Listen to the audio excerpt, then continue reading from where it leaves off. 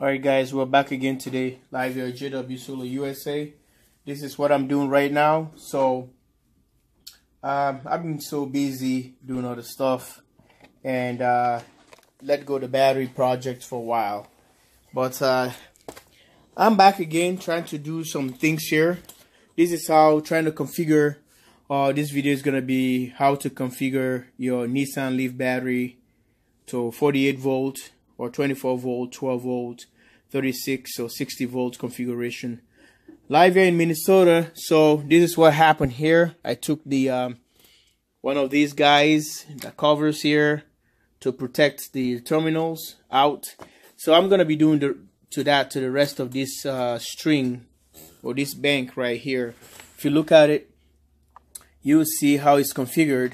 The positive or negative, I can't even tell which one is which. I have to put a probe, but you can tell that these are the termination point or where you can charge or discharge. So guys, look at that. It's wired in series. See that? In series. And these wires, you can see a battery here that takes it to somewhere else. With these are the BMS, the way it's configured for charging. And you can see this battery is skipped, and this battery is tied together. Okay, so you see that is the first battery here tied to the second one here, and goes from here to there. Okay, and goes back from here to the other battery here, and this one to this. So it's a series configuration, the increased voltage. So what I'm going to do here today, these batteries are 24 here, which is 1, 2, 3, 4, 5, 6, 7, 8, 9, 10, 11, 12, 13, 14, 15, 16, 17, 18, 19, 20, 21, 22, 23, 24 modules here.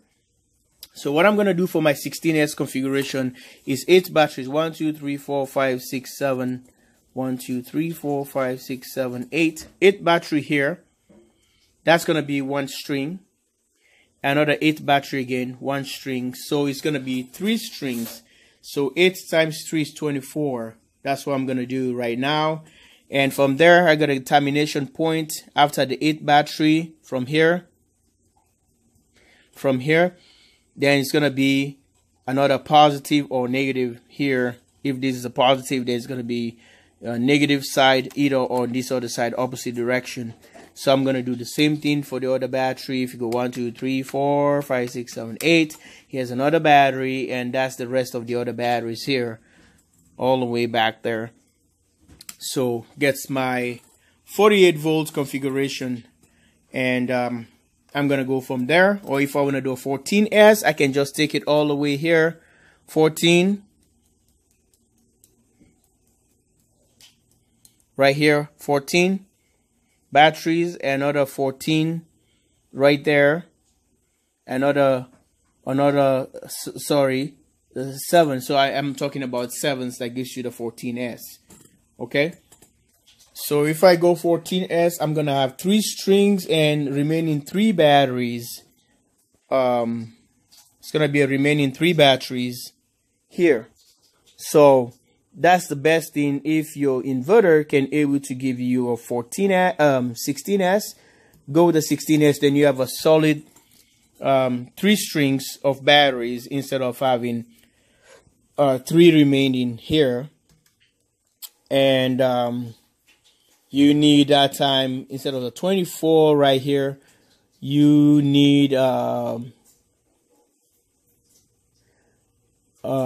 28 batteries to do your 14S.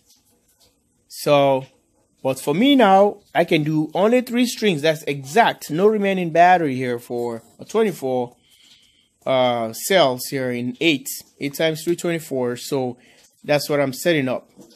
So stay tuned for that. Live from the command center, JW Solar USA.